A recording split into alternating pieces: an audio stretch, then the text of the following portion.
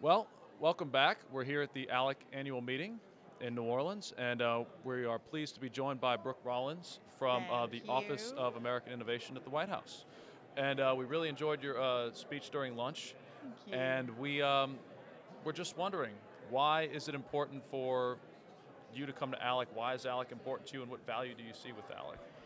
Because my experience is really in the States and helping lead Texas, in my opinion, to become a model in good governance. And while it's not perfect in Texas, I feel like we've really, over the last decade or so, with great leadership and great ideas, have really moved the state forward and helped so many people.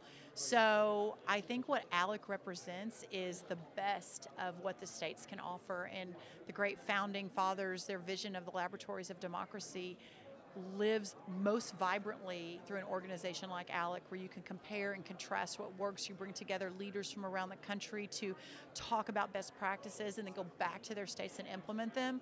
I'm not sure there's much more important to be done than that. Well, you mentioned a little about what Texas has done, and I want to ask you, in the field of criminal justice, Texas has in fact been a model. In 2007, Representative Madden at the time worked with Governor Perry and really passed some comprehensive justice reinvestment. And now, in your role at the White House, you're seeing the White House take on prison reform. And just in your very long experience in working on this issue, how do you feel that the White House is driving this issue and showing why reentry is important?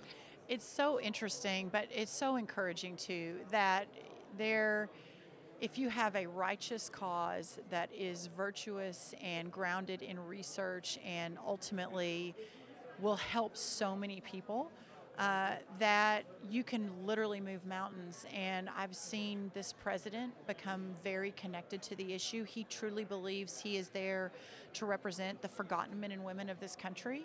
And I'm not sure there's any more forgotten than those who are sitting in prison, and most of whom are coming back out.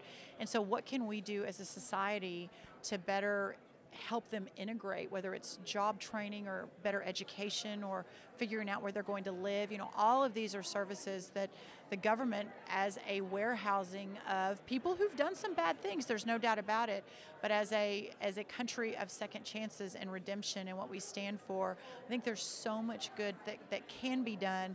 So the importance of the issue has really bubbled up in this White House to become not the priority, but certainly a priority. And when you hear the president speak of, it's one of the most important things he thinks he can do during his time in office, it's really, really encouraging to see. But the beautiful thing is that we've proven the concept out in the States. This is not new. This is, not taking a jump off of a cliff hoping that you land on soft ground. It really is something that we know works. And so how can we scale that at the federal level is really exciting. In fact, many of these states have passed these legislative reforms and have seen not only incarceration rates go down, but the crime rate drop as well. So it's also That's right. contributing to public safety by reducing recidivism. That's Brooke, thank you exactly so right. much for joining us today. We really appreciate it. And for more information, please see our website at www.alec.org. Thank you.